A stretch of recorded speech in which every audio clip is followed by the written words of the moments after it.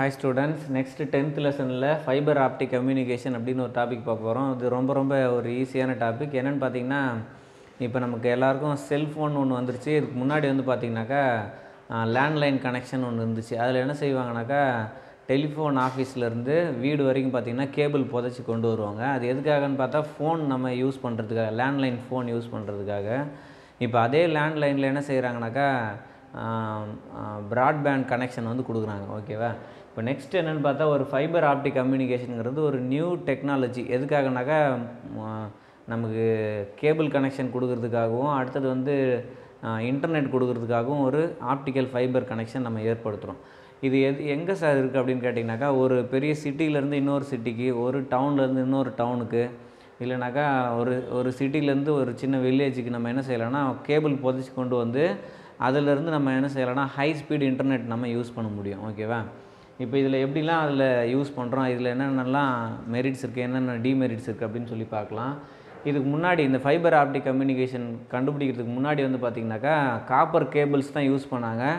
இப்போ காப்பர் கேபிள்ஸ்னால் என்னென்னு இருக்குது பாருங்கள். த method of transmitting information from one place to another in terms of light pulse through an optical fiber is called fiber optic communication. ஓகேவா? Light பல்ஸாக என்ன செய்கிறாங்களாம், information அனுப்புகிறாங்களாம். ஓகேவா? எதுக்காக sir copper கேபிள்லேருந்து நம்ம இந்த கேபிளுக்கு மாற்றணும் அப்படின்னு கேட்டிங்கனாக்கா அதை விட இதில் பார்த்திங்கன்னா நமக்கு ஹை குவாலிட்டி இன்ஃபர்மேஷன்ஸ் கிடைக்குது, ரொம்ப ஸ்பீடான இன்ஃபர்மேஷன் கிடைக்குதுன்னு சொல்லி இது மாற்றுறாங்க. ஓகேவா? அப்போ இந்த டாபிக் பேர் என்னது, ஃபைபர் ஆப்டிக் கம்யூனிகேஷன், எஃப்ஓசி அப்படின்னு சொல்லுவோம். ஓகேவா? ரைட். அப்போ இதில் என்ன பிரின்சிபல் சார் யூஸ் ஆகுது அப்படின்னு கேட்டிங்கன்னா டோட்டல் இன்டர்னல் ரிஃப்ளெக்ஷன். ஓகேவா? இது என்ன சொன்னால் ஃபைபர் ஆப்டிக் கம்யூனிகேஷன். இதில் என்ன பிரின்சிபல் யூஸ் ஆகுது, டோட்டல் இன்டர்னல் ரிஃப்ளெக்ஷன். ஓகேவா? இந்த மாதிரி பிரின்சிபல் தான் யூஸ் ஆகுது. டோட்டல் இன்டர்னல் ரிஃப்ளெக்ஷன்னா என்ன சார் அப்படின்னு கேட்டிங்கனாக்கா இதுதான் அந்த வேவ்னு வச்சுக்கோங்களேன்.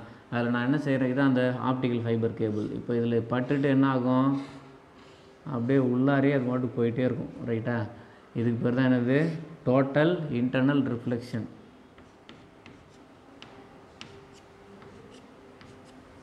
ஓகேவா? இப்போ இது வந்து பார்த்திங்கனாக்கா கிளாஸ் மீடியம், இது ஏர் மீடியம். இது வந்து கிளாஸில் போய் பட்டுட்டு திரும்ப என்ன ஆகும், ஏர் மீடியத்துக்கே வரும், திரும்ப இந்த கிளாஸில் பட்டு ஏர் மீடியத்துக்கே வரும். இந்த மாதிரி நம்ம கொடுக்குற அந்த லைட் பல்ஸுங்கிறது ஒரு பிளேஸ்லேருந்து இன்னொரு பிளேஸுக்கு ரொம்ப ஸ்பீடாக மூவ் ஆகும் வித்தவுட் லாஸிங் எனர்ஜி. ஓகேவா? எந்த விதமான எனர்ஜி லாஸ் இல்லாமல் ரொம்ப ஃபாஸ்ட்டாக மூவ் ஆகும்.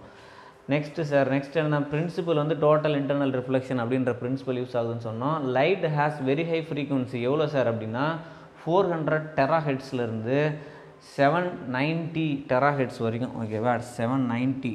ஓகேவா? 790 டெராஹெட்ஸ் வரைக்கும் நம்ம வெரி ஹை ஃப்ரீக்வன்சியில் நம்ம என்ன செய்யலாம், இன்ஃபர்மேஷனை அனுப்ப முடியும். நெக்ஸ்ட்டு ஃபைபர் மேடு. இந்த ஆப்டிக்கல் ஃபைபர் எதால் சார் செய்கிறாங்க அப்படின்னு பார்த்தீங்கன்னா silica class R silicon di oxide. ஓகேவா? இந்த ரெண்டு பொருள் வந்து பார்த்திங்கனாக்கா highly abundant on the earth surface. ஓகேவா? எர்த்தில் நிறைய நமக்கு கிடைக்கிறது சிலிக்கா கிளாஸு, அதாவது சிலிக்கா டை ஆக்சைடு தான் நமக்கு நிறைய கிடைக்குது, அதால் செஞ்சாங்க. இப்போ இதை விட இன்னும் கொஞ்சம் அட்வான்ஸாக நம்ம செய்யலாம் சார் அப்படின்னு சொல்லி பார்த்தீங்கன்னாக்கா now it has been replaced. எதால் சார் செய்கிறாங்கன்னா சால்கோஜனைட் கிளாஸஸ். ஓகேவா? சால்கோனைட் கிளாஸஸ் அப்படின்னு ஒன்று சொல்கிறாங்க, அதால் செய்கிறாங்க. அப்படி இல்லைனாக்கா fluoro aluminate crystalline materials, fluoro aluminate crystalline materials அப்படின்ற பொருளாலையும் செய்கிறாங்க. இது ரெண்டுத்துக்கும் மாறுறதுக்கு என்ன சார் காரணம் அப்படின்னு பார்த்தீங்கன்னாக்கா ஒரு பிளேஸ்லேருந்து இன்னொரு பிளேஸுக்கு நம்ம அனுப்புகிற இன்ஃபர்மேஷன் பெட்டர் டிரான்ஸ்மிஷன் கேப்பபிலிட்டி இருக்கணும். ஓகேவா? அதாவது இதோடைய கெப்பாசிட்டி வந்து நல்லா இருக்கணும். ஓகேவா? ஒரு இடத்துலேருந்து இன்னொரு இடத்துக்கு டிரான்ஸ்மிட் பண்ணுறது ரொம்ப அதிகமான கேப்பபிலிட்டி இருந்தால் மட்டும்தான் நம்ம என்ன செய்யலாம்னாக்கா அதை யூஸ் பண்ணுறதுக்கு நல்லாயிருக்கும். ஓகேவா? அதனால் இதை ரீப்ளேஸ் பண்ணியிருக்காங்க. இதை கேட்குறதுக்கு 1 மார்க்கில் கேட்குறதுக்கு வாய்ப்பு இருக்குது. என்னது, what are the materials used in optic fibre communication அப்படின்னு கேட்டாங்கனாக்கா என்னென்ன சொல்லணும், சால்கோனைட் கிளாஸஸ். ஓகேவா? அப்படி இல்லைனா வேறு என்ன சொல்கிறோம், fluoro aluminate crystalline materials, fluoro aluminate crystalline materials அப்படின்னு சொல்கிறோம். ஓகேவா? நெக்ஸ்ட் இதில் என்ன சார் அப்ளிகேஷன், ஆப்டிக்கல் ஃபைபர் கம்யூனிகேஷனால் நமக்கு என்ன அப்ளிகேஷன்ஸ் அப்படின்னு கேட்டிங்கனாக்கா இன்டர்நேஷ்னல் கம்யூனிகேஷன். ஃபார் எக்ஸாம்பிள் நீங்கள் யூரோப்புக்கும் அமெரிக்காவுக்கும் பார்த்திங்கனாக்கா இடையில ஒரு கேபிள் கனெக்ஷன் புதைச்சிருக்காங்க. ஓகேவா? எதில் அண்டர் சி கடல் கடியில் கேபிள் நிறைய புதைச்சிருக்காங்க. அதே மாதிரி இன்டர்சிட்டி கம்யூனிகேஷன், அதே தான் இன்டர்நேஷ்னல் கம்யூனிகேஷனுக்காக ஒரு காண்டினென்ட்லேருந்து இன்னொரு காண்டினென்ட்டுக்கு கேபிள் கனெக்ஷன் புதைச்சி யூஸ் பண்ணுறாங்க. அதுக்கு அடுத்தது இன்டர்சிட்டி கம்யூனிகேஷன், நீங்கள் ஸ்பேஸ் வேவ் ப்ராபகேஷனோ இல்லை சேட்டலைட் ப்ராபகேஷனை விட இதில் ஹை ஸ்பீடு நம்ம டேட்டாவை கம்யூனிகேட் பண்ண முடியும்னு சொல்லி அதனால் யூஸ் பண்ணுறாங்க. இன்டர்சிட்டி கம்யூனிகேஷன் அப்படி தான். இப்போ உதாரணத்துக்கு நமக்கு பெங்களூருக்கும் அடுத்தது சென்னைக்கு இடையில சிட்டியில் ஒரு பெரிய கேபிள் புதைச்சிட்டாக்க நம்ம என்ன செய்ய முடியும், 2 சிட்டியை ஈஸியாக நம்ம கனெக்ட் பண்ணலாம்.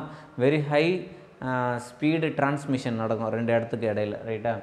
நெக்ஸ்ட் வந்து பார்த்திங்கனாக்கா டேட்டா லைன்ஸ், டேட்டா லிங்க்ஸ், ஓகேவா. இதை யூஸ் பண்ணி நம்ம என்ன செய்யலாம், டேட்டாவை லிங்க் பண்ணலாம். இப்போ ஒரே டேட்டா தான் இருக்கும், ஒரே மாதிரியான பேஜ் தான் இருக்கும். ஒன்று அமெரிக்காவில் ஓப்பன் ஆகிருக்கும் அந்த சிஸ்டத்தில், இங்கே இந்தியாவில் ஒரு சிஸ்டத்தில் ஒர்க் ஆகும். 2 பாயிண்ட்லேருந்து 2 பேர் உட்காந்துக்கிட்டு டிஸ்கஸ் பண்ணிப்பாங்க, ஒரே ஃபைலில் 2 பேர் ஒர்க் பண்ணுற மாதிரி இருக்கும். அப்போ டேட்டா நம்ம ஈஸியாக லிங்க் பண்ண முடியும். நெக்ஸ்ட் வந்து பார்த்திங்கன்னா டிராஃபிக் கண்ட்ரோல், ஓகேவா. ஒரு சிட்டியில் எந்தெந்த பிளேஸில் டிராஃபிக்காக இருக்குது, எந்தெந்த பிளேஸில் டிராஃபிக் கம்மியாக இருக்குது, அந்த டிராஃபிக்கை நம்ம எந்த சைடில் நம்ம ரோடை ஓப்பன் பண்ணி விட்டாக்க அந்த டிராஃபிக்கை கண்ட்ரோல் பண்ண முடியும் அப்படின்றத நம்ம அனலைஸ் பண்ணலாம். நெக்ஸ்ட் வந்து பார்த்திங்கன்னா டிஃபென்ஸ் அப்ளிகேஷன்ஸ், பாதுகாப்பு துறைக்காக நம்ம என்ன செய்கிறோம், அந்த கேபிள்ஸை யூஸ் பண்ணுறோம், ஓகேவா. பார்டர்ஸ்லலாம் பார்த்திங்கனாக்கா இன்ஃபர்மேஷன் ஷேர் பண்ணுறது ரொம்ப ரொம்ப முக்கியமானது. அங்கே ரொம்ப ஸ்பீடாக இன்ஃபர்மேஷனை ஷேர் பண்ண ஆப்டிக் ஃபைபர் கம்யூனிகேஷன் வந்து நமக்கு யூஸ் ஆகுது. நெக்ஸ்ட் வந்து பார்த்திங்கன்னா இதில் என்னென்னலாம் அட்வான்டேஜஸ் இருக்குது, என்னென்னலாம் டிஸ்அட்வான்டேஜஸ் இருக்குது அப்படின்னு பார்க்கலாம். அதாவது மெரிட்ஸ் டிமெரிட்ஸ் பார்க்கலாம். என்ன சார் அப்படின்னா, இதுக்கு முன்னாடி நம்ம என்ன யூஸ் பண்ணோம், காப்பர் கேபிள்ஸ் யூஸ் பண்ணோம். அதை கம்பேர் பண்ணும்போது it is very thin and very less weight அப்படின்னு சொல்கிறாங்க, ஓகேவா. Fibre cables are very thin and wait lesser then copper cable. Copper கேபிளோட இது வெயிட் கம்மியாகவும் இருக்குது, நமக்கு சின்னதாகவும் இருக்குது அப்படின்னு சொல்கிறாங்க. Next information carrying capacity is larger. ஒரு தின் கேபிளாக இருந்தாலும் அதில் எடுத்துகிட்டு போகிற இன்ஃபர்மேஷன் வந்து பார்த்திங்கனாக்கா எடுத்துகிட்டு போகிற அந்த capacity it is very high compared to copper cable. Next optic fibre communication is immune to electrical interference, ஓகேவா. எலக்ட்ரிக்கல் இன்டர்ஃபரன்ஸ்னாக்கா இப்போ நீங்கள் கரண்ட் ஒரு லைனில் போயிட்டே இருக்குது, இன்னொரு லைனில் நமக்கு வந்து இந்த இன்ஃபர்மேஷன் போயிட்டுருக்குனாக்கா நீங்கள் காப்பர் கேபிள் யூஸ் பண்ணாக்கா அதில் வர கரண்ட் இதில் வர்றதுக்கு நிறையா வாய்ப்பு இருக்குது, ஓகேவா. சில நேரத்தில் நீங்கள் கேள்விப்பட்டிருக்கலாம், காப்பர் கேபிள், அதாவது டிவியில் நம்ம கேபிள் கனெக்ஷனில் காப்பர் கேபிள் இருக்கும், அந்த காப்பர் கேபிளில் வெரி ஹை வோல்டேஜ் வரும், ஓகேவா. சில நேரத்தில் கேபிள் கனெக்ஷன் முடிக்கிட்டே இருக்கும்போது ஒருத்தர் இறந்து போயிட்டார் அப்படின்னு கேள்விப்பட்டிருப்பீங்க. அப்போ அந்த மாதிரி இட் இஸ் எலக்ட்ரிக்கல் இன்டர்ஃபரன்ஸ், ஓகேவா. எலக்ட்ரிக்கலில் வந்து குறுக்கீடு இதில் இருக்காது, எலக்ட்ரிசிட்டி வந்து இந்த ஒயர் வழியாக பாஸ் ஆகாது, ஓகேவா. அதனால் நமக்கு ப்ராப்ளம் இல்லை. Next fibre optic communication is cheaper then copper cable. Copper கேபிளோட இது வந்து ரொம்ப செலவு கம்மியாக இருக்குது அப்படின்னு சொல்கிறாங்க. டிமெரிட்ஸ் என்ன சார் அப்படின்னாக்கா, ஃபைபர் ஆப்டிக் கம்யூனிகேஷன் ஆர் மோர் ஃப்ராகிள் அப்படின்னு சொல்கிறாங்க. அதாவது எளிதில் உடையக்கூடிய தன்மையாக இருக்குது, அதான் இதில் இருக்கிற பெரிய பிரச்சனை. ரெண்டாவது it is and expensive technology அப்படின்னு சொல்கிறாங்க. அப்போ செலவு கொஞ்சம் அதிகமாக இருக்குது, காப்பர் கேபிளை கம்பேர் பண்ணும்போது இதுக்கு செலவு கொஞ்சம் அதிகமாக இருக்குது அப்படின்னு சொல்கிறாங்க. உங்களுக்கு என்ன சார் இதில் கொஸ்டின் கேட்குறதுக்கு வாய்ப்பு இருக்குன்னா, what are the applications of optical fibre communication அப்படின்னு 2 மார்க் 3 மார்க்கில் கேட்கலாம். அப்படி இல்லை இது எல்லாத்தையும் சேர்த்து explain about optic fibre communication அப்படின்னு கேட்கலாம். சிலர் வந்து A3 A2 ஸ்டூடெண்ட்ஸாக இருந்தீங்கன்னாக்கா உங்களுக்கு இது கம்ப்யூட்டர் சயின்ஸ்லேயும் இதே டாபிக் நீங்கள் படிக்கிற மாதிரி வரும். அதனால் இதை படிச்சுக்கோங்க, ரொம்ப ஈஸியான டாபிக், நீங்கள் ஜென்ரலாகவும் எழுத முடியும். இதில் இருக்கிற அந்த கீ பாயிண்ட்ஸ் மட்டும் படிச்சுக்கோங்க, படிச்சுட்டு எக்ஸாமில் எழுதுங்க. இந்த வீடியோ திரும்ப பாருங்கள், எதாவது டவுட்னா கேளுங்க. Okay, thank you.